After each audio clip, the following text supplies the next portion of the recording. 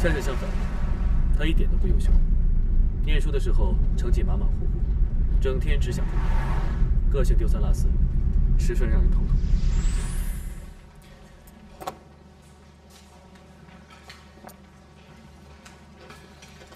好了，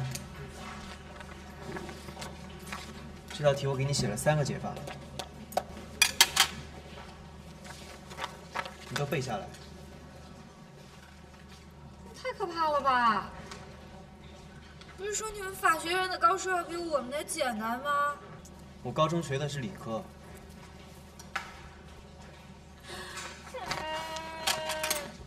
我为什么要学化学嘛？不然你带我学好了。你们化学系也会觉得有你这样的学生是场灾难吧？你给点面子嘛！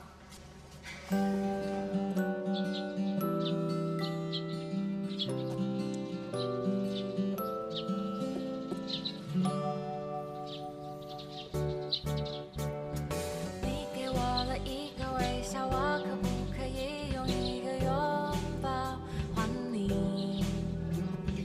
你让我有心跳，哎呦，我有什么办法也叫你神魂颠倒？你的眼睛在笑，我望着睡醒了？受不了。半个小时。你的声音在热海带自动循环特效，有没有暂停键？可以。你自己看一下。阅读理解错了一半，你这样4级怎么过？我才大1呢。我大1就过了。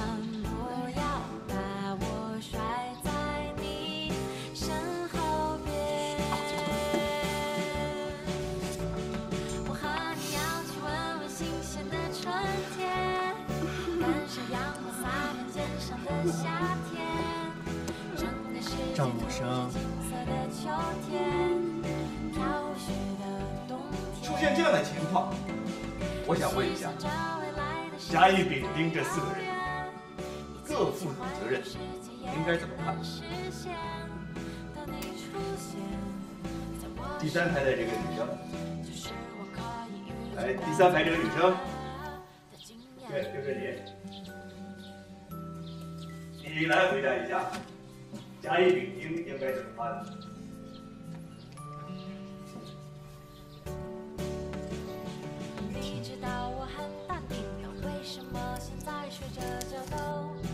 怎么？这么简单的问题还要想那么久吗？把他们都关进去。啊。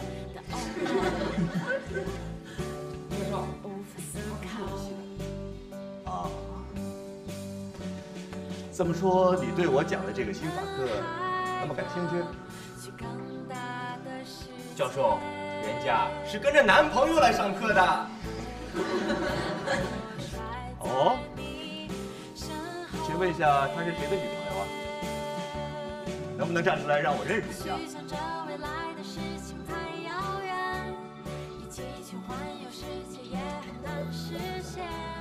我的。何同学啊，学习光一个人好不够啊，家庭教育非常重要。一个堂堂法学院的大才子的女朋友，居然是个法盲，以后走出去，脸上也不光彩吧？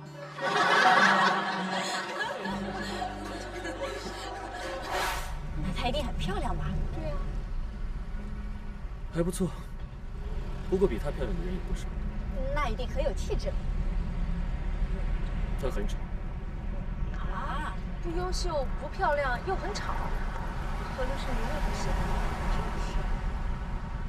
那时候眼光不好，喜欢就喜欢了，没有办法。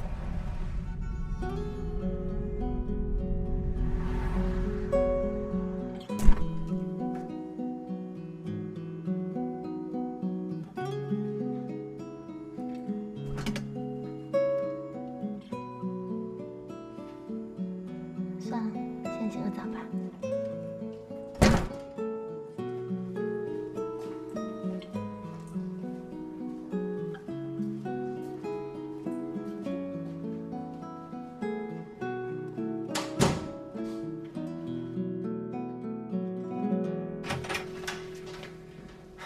来，都进来吧。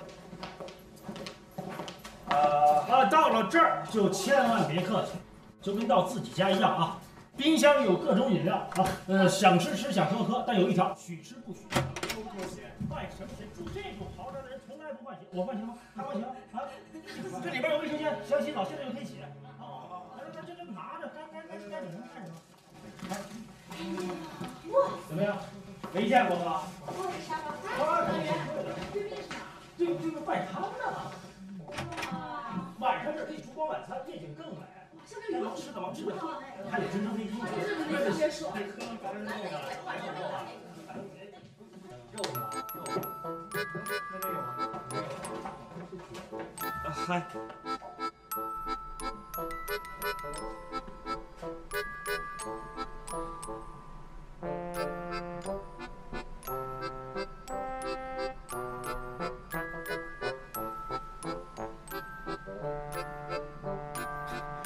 我给你们介绍，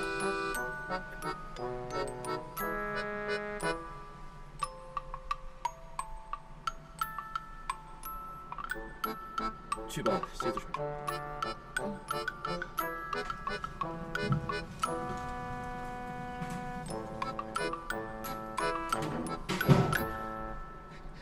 何大律师，哎，你先帮我招呼一下。这什么情况？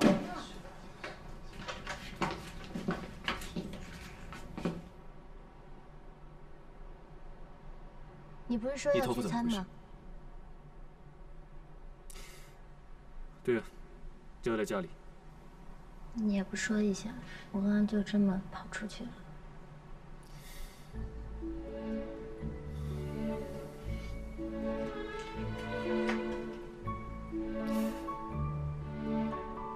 你的头发……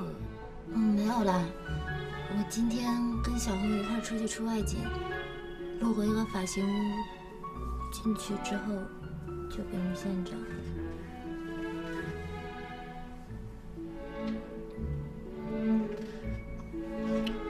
很丑吗？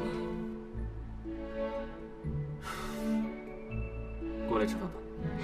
我可不可以不要去啊？刚才太尴尬了。我先出去，你换好衣服出来吧。这姑娘怎么在这儿啊？这么快就好上了？不会吧？这什么效率啊？而且我感觉他们同居已经不是1、2天的事情。刚才还在说何律师一本正经的，居然和别人同居，看错他。就说这何以琛啊，只要一遇到赵明诚，所有的原则啊都可以打个折扣。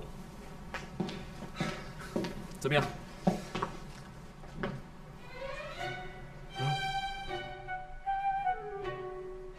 非法同居，合法？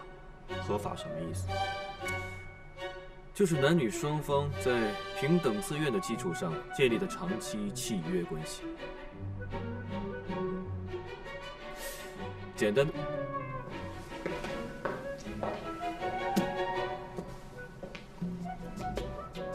诸位，惊天地泣鬼神的爆炸性新闻，咱们的何大律师和刚才那位不是非法同居。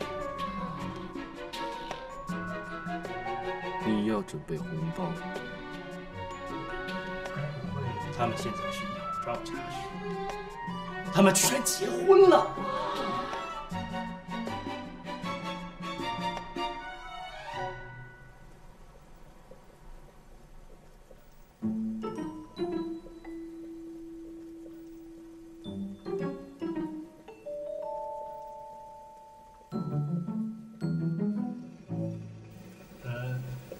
弟妹，强调你是喜欢吃海鲜的还是麻酱的？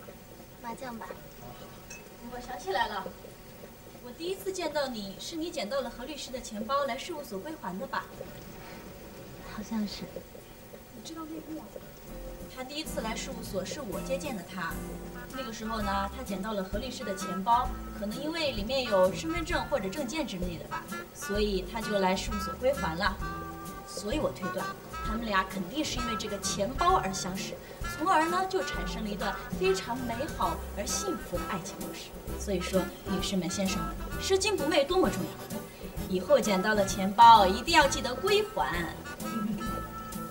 坦白从宽，抗拒从严。这个恋爱经过如实招来。可以保持沉默，但是你所说的每一句话都可能成为呈堂证供哦。好，我坦白，能不能一边吃一边说？我提议啊，让我们一起祝福这对新人新婚快乐，早生贵子啊！快乐！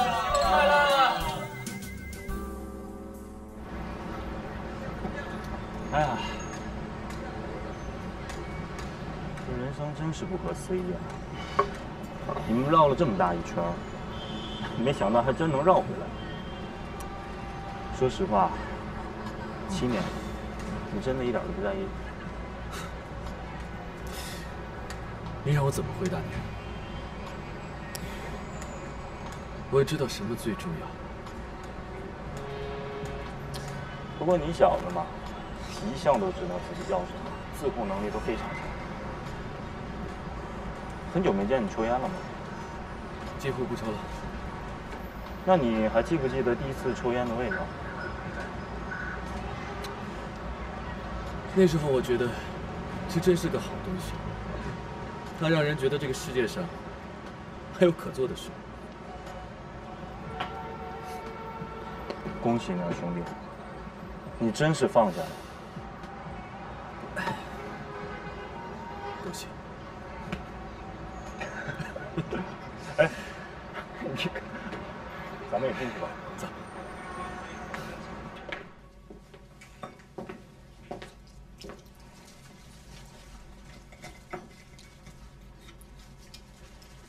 太仓促了，一点准备都没有。你刚给我打电话的时候，我没说会把他们带家里来。你不是跟我抱怨，不把你介绍给朋友亲人？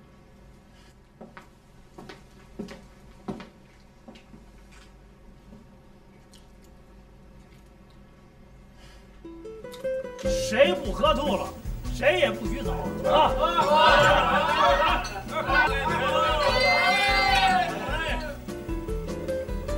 干了！弟妹得赔一个。老人，你这个干谁掉呀你？不要再干一个。干掉！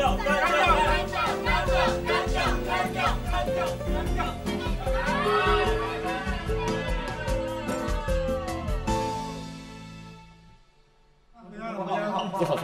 关心吧。谁说走了？不说好住我家的吗？谁说走了？务必把你控制安全。我得跟我弟妹靠边。哎呀，走了。谁说走了？不说好住我家的吗？家里身份证，你公司送到家里，其他人出租车会在楼下。不送了啊！谢谢大家，谢谢。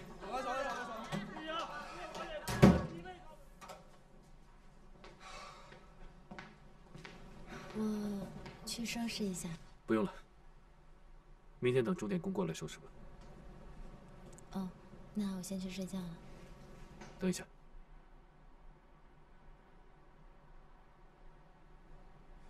昨天你问我的问题，我只回答了一半。什么问题？还有前半个问题我没有回答。